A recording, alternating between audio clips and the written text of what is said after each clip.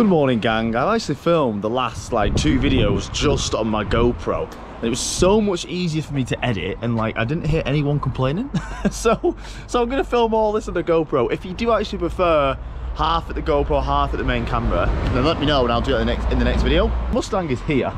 And the last video we did the drift day. A few things happened. Obviously a brake line popped, and mainly I was getting a knock from the rear end, a really loud knock from the rear end. And I've actually had a look, and this side of the car is dropped. This side, it sounds like the knock's coming from this side, and this side of the car is dropped. Oh no, I don't know, now I'm on a level ground, it actually looks all right. But anyway, there is a really bad knock-in. I think it has still dropped, but anyway, there's a really bad knock-in. So today we're going to dive into that and see if we can find out what this knock-in is. Apparently, if you watch the last end of the video, apparently that movement in the axle, apparently that's normal. Now I know what you're thinking, you think no way, but I've actually put it on American Mustang pages, UK Mustang pages, and every single person said that's normal, that's a C-clip movement. If you want to get rid of that, you've got to get these C-clip eliminator things, which cost a fucking arm and a leg. And I actually spoke to Mac's previous owner, and he said that the previous owner to him actually welded the axles into the diff, so that's probably why he's probably done that, to stop that movement. First of all, I'm just going to empty all the tools in the drift day, and then we'll get it jacked up and we'll start having a look round. Okay, I've got a car in the air, which is an absolute nightmare under these, because you can't jack it up from the middle.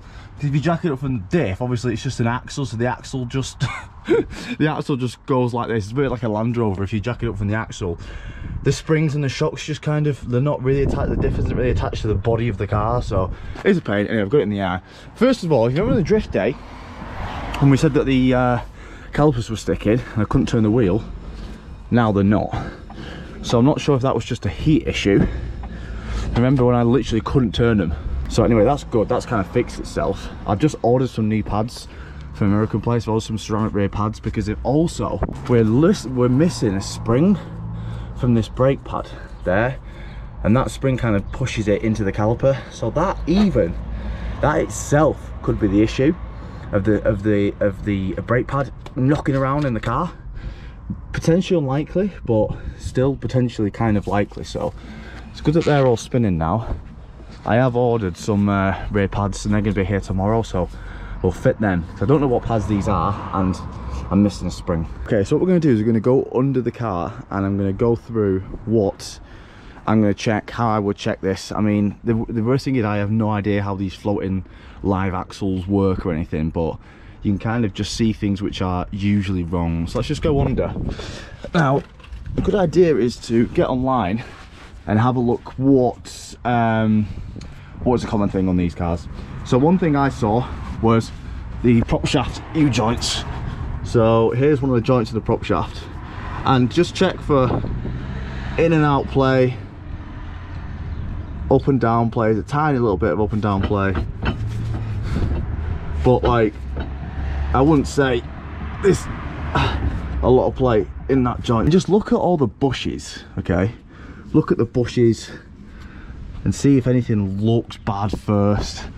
Now these bushes have been welded together, so I know it's not going to be them. But another thing is just get a bar, screwdriver, and just see if there's any play. Just grab all the arms, have a bit of a play around with everything. Just see if anything is making a noise when you grab it, you know. So there's a noise. Okay, so if you look at the exhaust here, there's a lot of play. Nothing in that one. Ugh. Now you kind of got to see where the noise is coming from. So this, we 100% had a noise on this side of the car. Now sometimes the exhaust makes a noise which seems a lot worse than it is. Have a look at the state of this bush here, the rubber bushing, that's going to fall off anytime soon. I am going to message Exhaustworks. I have messaged Exhaustworks and see if he'll do an exhaust for us, because there's welds everywhere, exhaust blows everywhere. It's terrible exhaust, so hopefully he can do something for us, And also, look what I've seen up here, right? Not sure if you get the camera in. See this? This diff has been hitting that. I don't know when, I don't know where, but it 100%, I can feel the indent there from the diff casing, and where it's been hitting the top of the floor, Now that would 100% cause a noise that we've been hearing. Dun, dun, dun, dun, dun. That's a horrible noise. That's been rubbing against there. So we're going to raise the car even more because we don't want that happening. So today we're going to take the shocks off, drop the axle, and we're just going to raise the springs a bit because it is too low. Okay, I've got a really tight space, but I just went and checked the U-joint on the other end of the prop shaft, and that's fine as well. So it's literally pointing towards the exhaust. The fact we've not got a spring on this caliper, and the diff hitting the floor. And we're gonna come in here and get a screwdriver on one of these, and literally just like pull on all the arms. And anything that flexing, you'll easily be able to tell. Okay, so on the other side of the car, where the original exhaust would have been routed, there was actually a rubber mount and it's in good condition. So I've just took that off that side. It's not being used because obviously the aftermarket exhaust uses a different one. And I've just swapped it out. So there's a new one. And now it's a lot solid, so we'll be able to test. It will still hit that, but it's not rocking on it. So that's good. So I've also found the bush on here. It's a poly bush. It is a poly bush, but the bolt wasn't tight at all. So it's an 18mm, or the American equivalent of an 18mm. I'm just going to tighten that now, and I'm going to check the other arm, and I'm going to check him going into the diff as well. Okay, so I'm coming to check the other side of the arm. Look how loose that is. I mean, it's obviously just spinning the nut on the end, but it shouldn't be that loose. Right, so to get the axle down to change the spring, just going to jack this one side up, take the little shock bolt off, and hopefully I can drop it enough just to get the spring out. So all the bolts are really weird. It's a 15 bolt with an 18mm nut. Now hopefully this whole thing just drops this size. Oh, perfect, look at that, boom. Lovely. Easy peasy, mate. American, what do you mean? Fucking great to work on. There's the spring, and with it being off the car, it's a lot easier. I'm actually happy with how free these threads are, to be fair. I'm just gonna put these down, and then I'm just gonna clean the threads while they're off.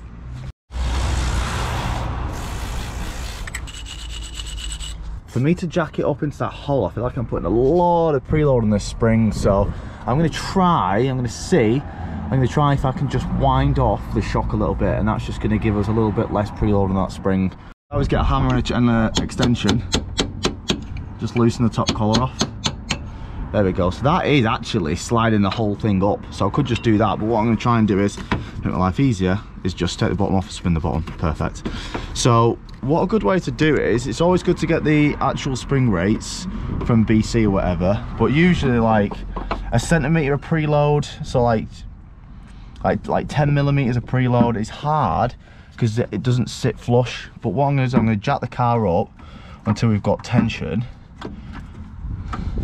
and it's sitting nice. Okay, so now that's about 2mm, 4mm, about 8mm, so that's preloaded there. So we're gonna go a little bit more, just so it's at, there we go, so like 3 pumps.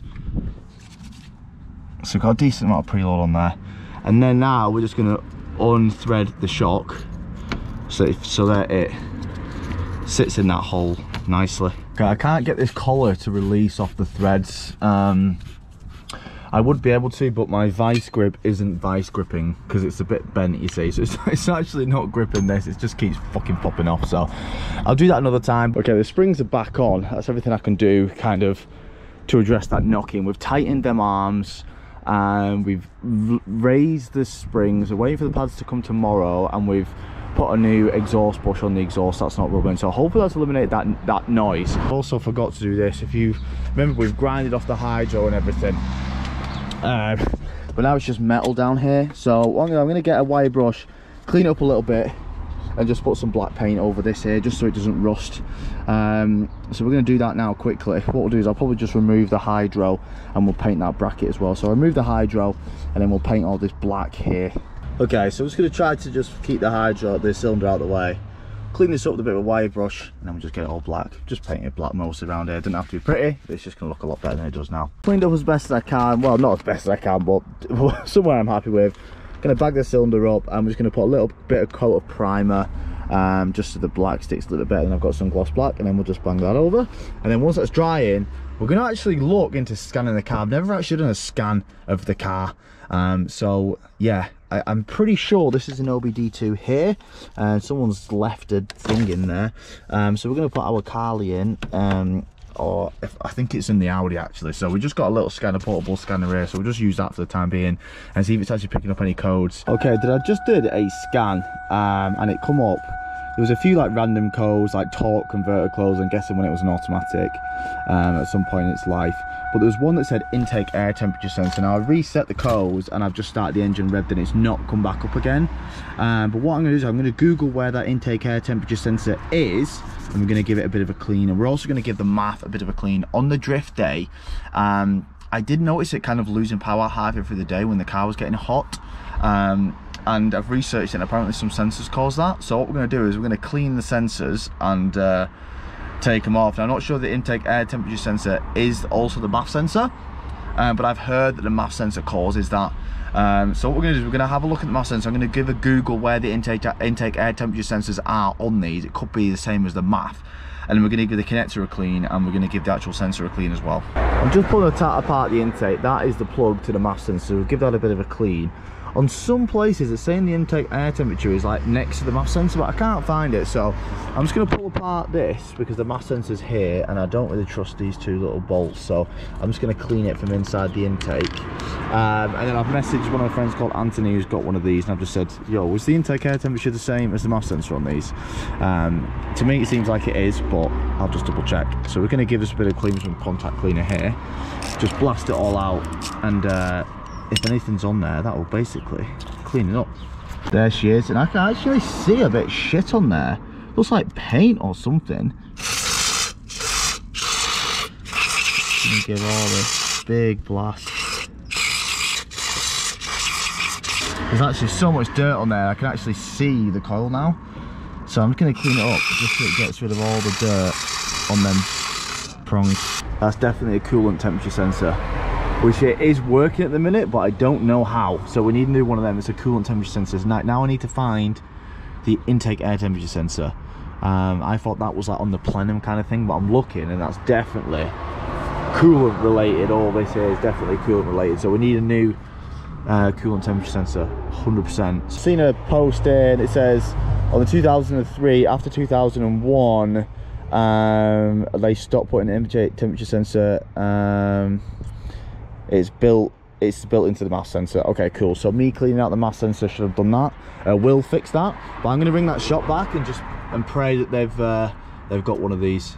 Right, while the MAF sensor's drying and the paint inside here is drying, we're going to get our new trusty old caramel wheel, and we're going to go at these stickers again because I fucking hate these stickers and I need to get them off. And every time I keep trying to get the stickers off, it starts raining. So it's not been raining for most of the day. Let's get the caramel wheel on. Let's get these fucking stickers off. I mean, I'm not sure if I like this thing. I mean, it's a good idea, but all it does is just fucking smudge everything. Like, look. Like, it just smudges all the glue. Like, it doesn't really remove it. It literally just fucking smudges it all. And also rips your fucking paint off. So I don't know if I'm a fan of this thing or not. I'm not gonna lie. It's raining. It's fucking raining. What did I tell you? I said as soon as I get this fucking thing out, it starts raining. And despite it's not rained early, to be fair, it is me. As soon as I touch the fucking wheel, it usually starts raining. Fucking rain again. It's been literally raining for like 3 weeks non-stop now. It's an absolute piss take. Absolute fucking piss take. Pisses me off so much. People say, oh, you should bring the awning out. It won't even cover the car. And then you got to do it manually and it will just take the absolute fucking piss. Apparently I've heard it takes a piss to do it. How about we just, the rain just fucks off for once in a while. I actually want to start prepping the car. So as you know, we are wrapping the car. I've actually got the wrap in literally in the garage, in the back of the garage. So we are going to wrap the car. I did put a post on my Instagram. What I want to do is I want to get like maybe 4 or 5 people who can wrap. And then just come here one day on a nice day, or I think I've got a friend who says we can use his unit. Come to the unit and then just do like a panel each, 1 or 2 panels each, and then we can just literally have it wrapped in a day. But until then, I need to prep the car. So mainly the front bumper's all drift stitched. So I've actually got a few tools to actually fix the drift stitch. So we're going to do that now. I can probably just move the board a bit forward and just do it here underneath the shelter. So I've got a lot of stuff. I've got like some resin and some like drill bits and some like fiberglass sheets and stuff. So we'll give it a go. Well, why not give it a go now? And there's obviously some bits on the car which need sanding down. So obviously these bits, to get the stickers off, that needs flattened down. We've got a couple of dents. There's a dent there which I'm going to put some filler in and just fill that over. And then obviously we've got a lot of lacquer peel here which we need to sand back. But other than that, it's not too bad. We need to get this sticker off, which I'm going to use the caramel wheel, but didn't there, bit of filler, and that's usually a bit about it really. And obviously just give a bit of the car a bit of a flat, especially on these bits where all the tyre marks are. But it's not too bad. You can literally just go, probably wrap most of it now. We can just do it now, but it'd look a bit shit. So you can see here the drift stitch. We want to give this a go of fixing it and putting it back together. So we've got one there and then one down the bottom here. So we'll wipe the bumper off and yeah, let's just give it a go. Okay, we've got the bumper here. This is the bit we want to fix. So I'm going to core these cable ties off, and then we're going to go inside and get the resin and the sheets. And I've just followed a YouTube tutorial on doing this, and he looked like he did a pretty decent job. So yeah, I'll maybe put that link in the bottom if someone wants to follow it properly, but this is what I'm going to do. So we're going to cut all these drift stitches off, just so we can see where it bends, and then we're going to go and get the resin, and yeah, let's give it a go. We've got some of this JB plastic weld. It's like a plastic epoxy. We've got some fiberglass sheeting, and then we've got some plastic bumper filler. So this is like body filler, but it's just more flexible, because body filler is like used for metal, so if that flexes like this it'll probably just crack. This might crack if it's being super flexible, but it's going to be a little bit more elastic. It even says on here ultra flexible. So as well as that, I've actually got some drill bits here. So these drill bits is basically just like Dremel bits that you put in the end of a Dremel. Show you now, you'll understand when you see them. So yeah, just like that. So what we're going to do is we're going to get a drill and we're going to shape the lines at the back of the bumper. Let's just flip this over. We're going to shape, so obviously, so if they're going to touch like that, okay, that's where it goes. But we want the epoxy to sit in it, so we're going to get these edges and we're going to make them into a V. So you've got a nice V, so the epoxy is going to get in there and grab hold of it. So don't know how smooth we can do this, but I'm going to give it the best shot I can give. Okay, so what I'm going to do is I'm going to get some of these bits and I'm just going to shape as best as I can the edges of the cracks with into a V.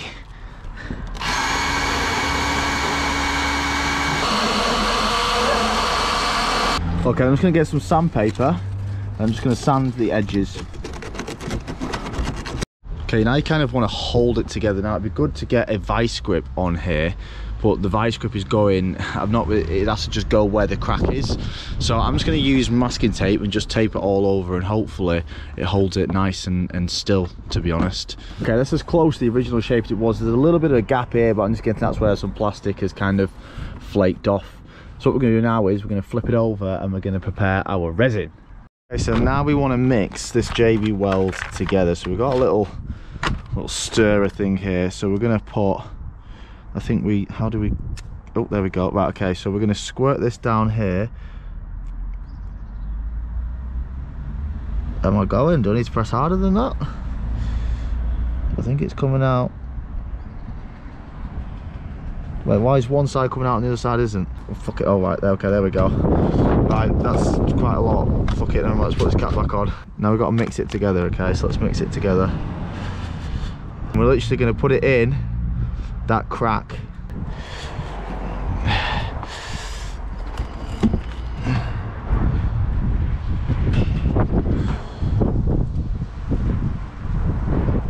Don't know how much to use the first time I've done this, but we'll just see how we get on. And really try and get it into the crack as well. Probably need a bit more than this. That's fine. Can make more. Okay, so I've put some fiberglass sheeting down and then just layered a load of the glue on top. So it's going to look like that. It's not the prettiest. In theory, I should have kind of grinded the, because someone's drilled through there. In theory, I should have cut them drill bits down because it was quite hard to get the fibre sheet sheeting to stick, kind of thing. But I'm hopefully I've done a good enough job. Hopefully that'll be better than nothing. So what I'm going to do, I'm going to let that dry for a while. So what we're going to do is I'm going to tackle this other side, this other bit. I'm not sure why this bit is even kind of cable tied, to be fair with you. But let's have a look and let's see if we can get this side done as well. And then tomorrow or the next time we can just come, fill the front of it, paint, sand, you know, the whole thing. I actually can't believe how much of my life I'm dedicating just to remove stickers from a car. It's an absolute joke. They've been on there that long. They're just basically like all glue. I can't, it's literally, I'm taking hours of my life. It's so annoying. I've got most of them off. Don't be that guy who puts tons of stickers all over your car. It doesn't look cool. It looks so much nicer without them. Anyway, the car's dropped. It's a lot higher at the back now, so hopefully that should be fine.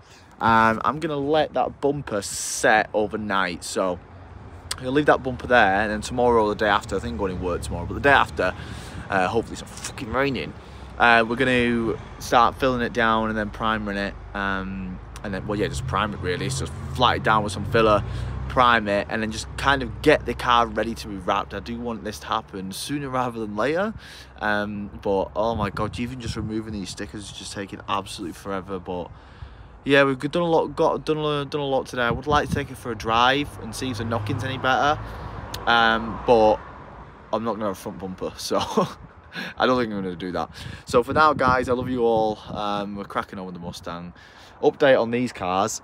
This one, I'm waiting for. I can't find a wing. I just can't find a wing anywhere. I think I've got a couple, but I can't find a wing, and I've had to order one of the power steering lines from someone that I know who's going to post it, because for some reason there's so many people breaking these cars, so many people breaking the Golf. No one fucking replies. I know I'm not the best for this either, but if you're breaking a car, just reply to people. Like, I've messaged about 20 people breaking these cars and none of them have replied regarding the power steering line, or they have, and then like a set of dates come get it and they just ignore me. Like, it's so frustrating. So I've got one of the posts coming, and then hopefully I can pick up a bloody wing this week, but it's so annoying.